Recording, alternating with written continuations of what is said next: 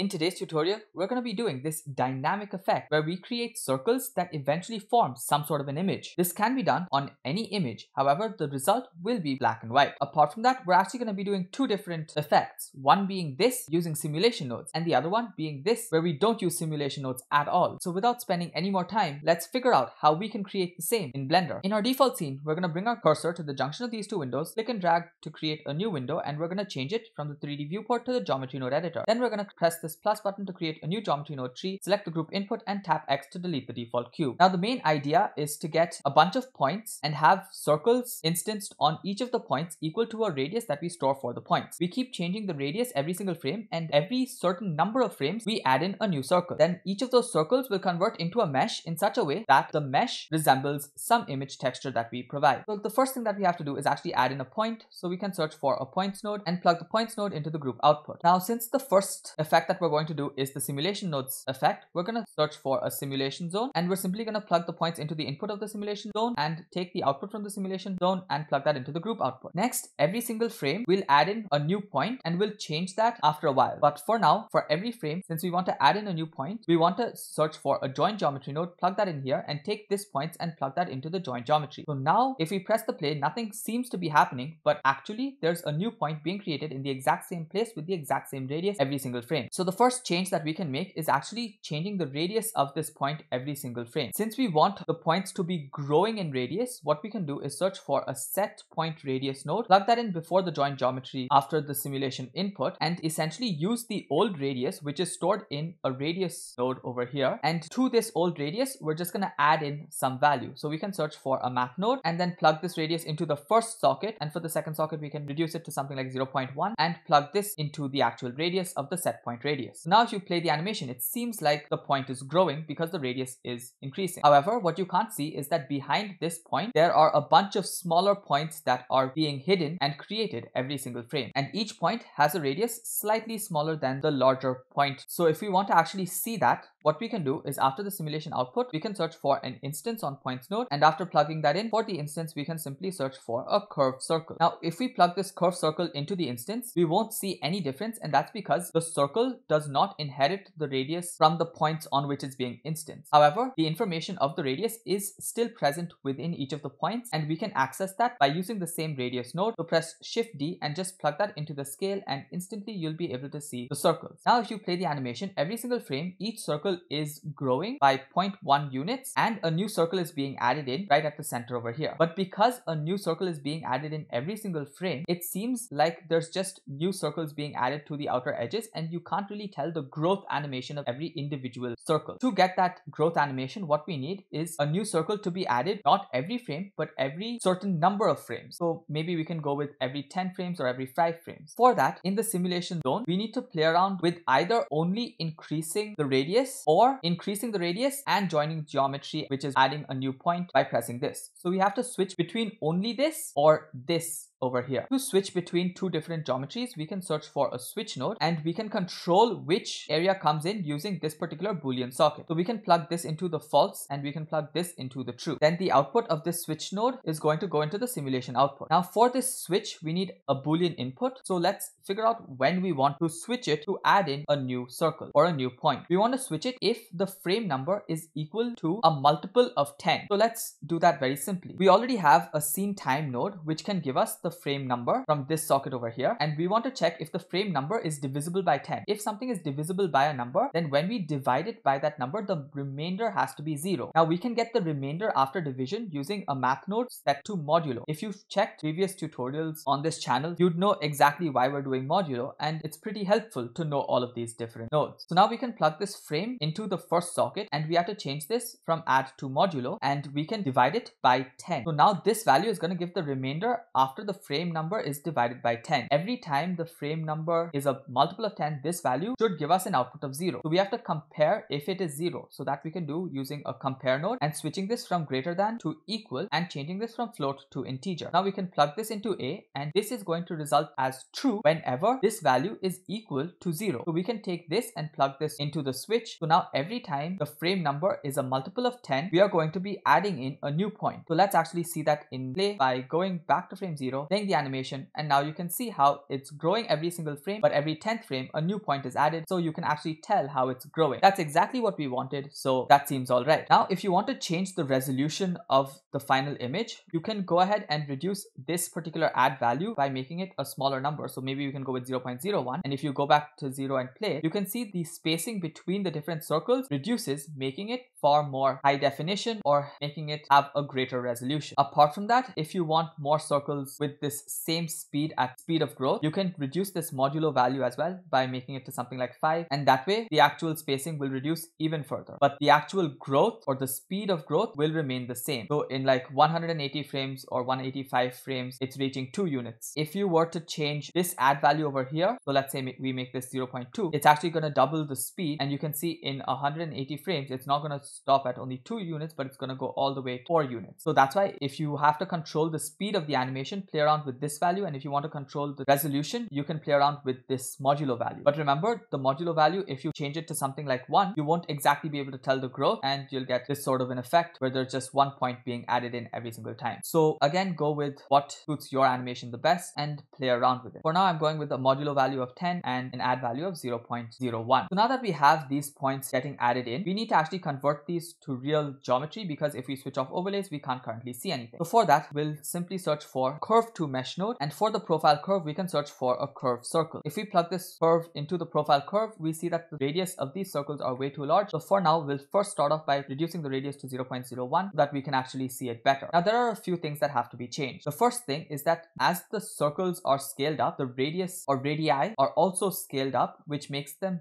fatter as they go towards the edge. Now that could be something that you want, but I generally don't want that. So to fix it, you can search for a realize instances and plug that in just after the curve instance on points. So now no matter how far they go, the radius of each circle remains equal to the radius of this curve circle, and they don't become fatter. The next thing is the actual resolution. If you take a look at this, you can see each individual edge clearly, and that just makes it look really jagged and also gives it a much lower resolution. To fix that, you could go ahead and increase the resolution for this curve circle, make it something really high like 1000, and it'll become really nice and smooth. But the issue with that is even for this small circle where we don't necessarily require 1000 points, 1000 points are created, which makes it a little laggier towards the end. So to have this resolution be based on the size of the circle, we can actually search for a resample curve node, and if we plug it in before the realize instances, we won't be able to control each circle to have a separate number of vertices. So we have to actually plug it in after the realize instances so that each curve gets controlled independent of the other curve. Now we see that every single point or every curve currently has 10 because the resample curve has a count of 10. We can change that by changing this from count to length, and now every 0.1 meters, 1 point will be created irrespective of the size of the circle. Every 0.1 meters, there is 1 point. If we reduce this, we make it nice and smooth for every single one of the curves that are there. So the outermost curve has a huge number of points, whereas the innermost curve will have lesser number of points. Remember that this is going to be limited by the resolution on this curve circle. If you had a lower curve resolution on this curve circle, let's say maybe 10, no matter how low you make this length, the maximum number of points that can be created is going to be 10 itself. So make sure that this resolution is set to a fairly large number. Apart from that, to also make this less intense on your laptop, you can change this curve circle resolution down to the lowest number, because that won't make too much of a difference in the effect that we're about to do using simulation. For the trim curve nodes, we can always increase the resolution later on. Now the next thing is we want to actually get this circle to change according to some image texture. For that, we have to first open up the image texture. So let's search for an image texture, and if you watched other tutorials on my channel such as this one, you'd know the best way to set up an image for any scale or any size. However, we'll go through that fairly fast once again. First, we have to select the image by pressing this button and searching for it in our file browser. Once you've opened it, you can search for a position node, and you can plug that into the vector, because we're going to be playing around with this to actually set positioning and the scale of the image. But to actually see the image, we can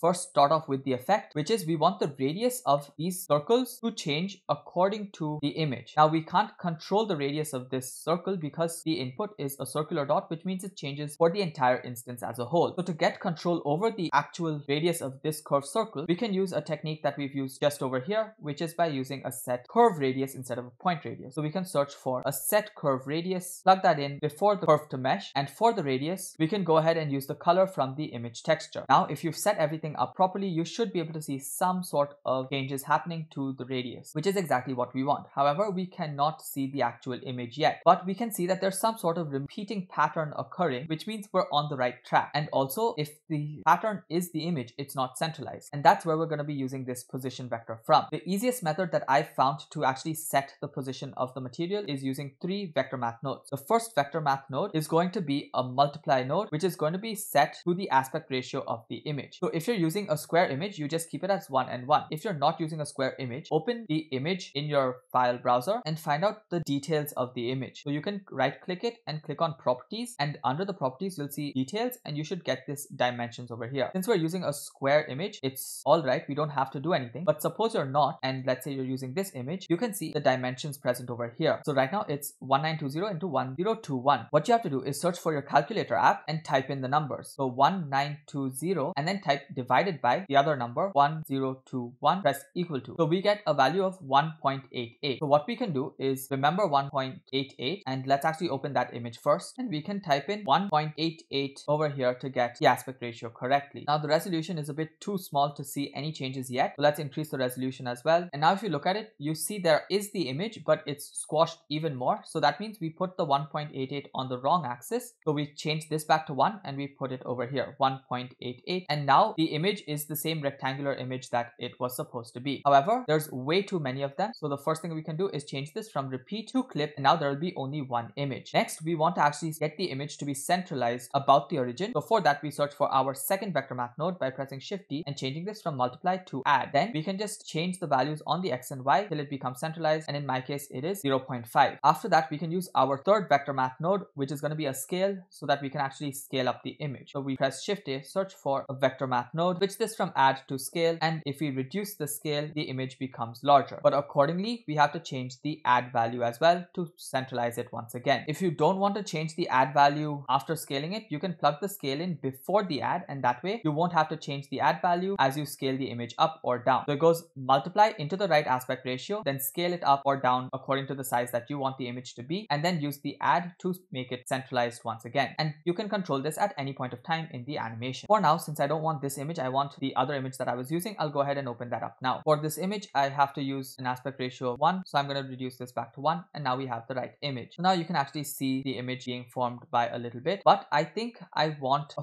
few more details to be added in. So after the image texture, I'm going to search for a map range node, plug that in, and remember the output of this image texture is going from 0 to 1. So we have to keep the from min to 0 and from max to 1 itself. However, I don't want these areas to just get clipped off like this. I want them to have a very thin line. So I'm going to change the to min to maybe 0.2, and that way we get a thin line and the circles continue to grow instead of just getting clipped off in those regions. And the to max I can also increase so that this thickness becomes even fatter. So maybe I can change that to maybe 1.5, and that will just make the image a little more prominent. So those are a few things that you can play around with to get the desired effect to see your image. Now another issue that I'm facing is this central circle I feel is way too large. So it seems there's just like a hole in the center of the image. So to change that, I can come back here to this initial points node and change this radius to something smaller. So let's make this also 0.01, and that way it's going to start off much smaller and you are not going to get that hole that you are seeing. And this is the essential animation. The last few things that you have to do is search for a set shade smooth node as well as a set material node. And for the material, you can select the default material. Then you can select your light and go to the viewport shading of rendered so that you can see what you're doing, and then press Alt G to clear the location of the light, and then just press GZ and drag it back a bit so that the image is clearly visible. Apart from that, I'll go to the world background and change this background all the way to black, and this is what we have. If I press Ctrl Alt 0 now, I can snap my camera to view, select the camera, go to the object properties over here and just change the location on the X and the Y to 0 and play around with the Z until it's framed in fully. Make sure that the rotation on the X, Y and Z is also 0 as well. So I think that seems fine, and that is the final animation that I would be creating. Of course, you can set all of your animation defaults by going to your output, changing the frame rate to 30 frames per second, and frame 150, output folder wherever you want it to be, file format FFmpeg video, encoding I'm going to change the container to MPEG-4, and the output quality as perceptually lossless. And with that, you can render out